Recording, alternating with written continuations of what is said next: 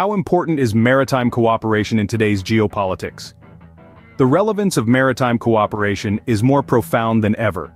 In the vast expanse of our global seascape, it serves as the lifeline that secures the sea lines of communication, a vital artery for international trade.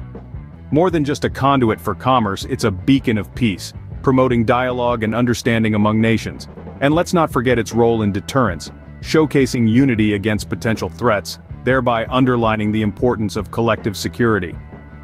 On April 7, 2024, this question will be put to the test as the Philippines, the United States, Australia, and Japan engage in a first-ever maritime cooperative activity. The Philippines, together with its treaty ally, the United States, and strategic partners Australia and Japan, will conduct a first-ever maritime cooperative activity within the Philippines' exclusive economic zone. This unprecedented event will witness the participation of air and naval units from all four nations. But let's be clear, this is not just another training exercise, this is a joint patrol.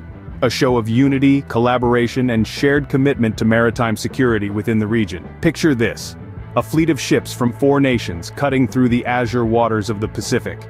Above them, aircraft from the same nations flying in formation, their silhouettes stark against the sky. This is a testament to the power of cooperation, a display of shared resolve among allies and strategic partners. The maritime cooperative activity is not an isolated event, it's a statement, a message. It's about the future. It's about the commitment of these nations to uphold international law and maintain peace and stability within the region. This is expected to be the first of many such activities in the future, signaling a new era of maritime cooperation. What does this mean for the region and how will others react? That's the million-dollar question. The ripple effects of this maritime cooperative activity are likely to reverberate across the geopolitical landscape.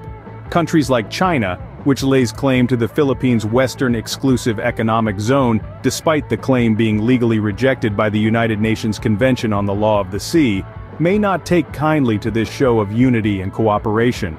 China's reaction will be particularly noteworthy as this activity can be seen as a challenge to their territorial claims. It's not just an exercise in maritime cooperation, but also a clear message affirming the rule of international law and the rights of nations to their exclusive economic zones. Furthermore, this cooperative activity could potentially set a precedent for future collaborations. It signals a deepening of ties and strengthening of alliances, which could further shift the regional power dynamics. But let's not forget that the primary intent of this activity is to promote peace, stability, and cooperation in the region. It's not about provocation, but about ensuring that international waters are safe and accessible for all. In the world of geopolitics, a show of unity can send a powerful message. The ripple effects of this maritime cooperative activity will be felt far and wide, underlining the undeniable importance of maritime cooperation.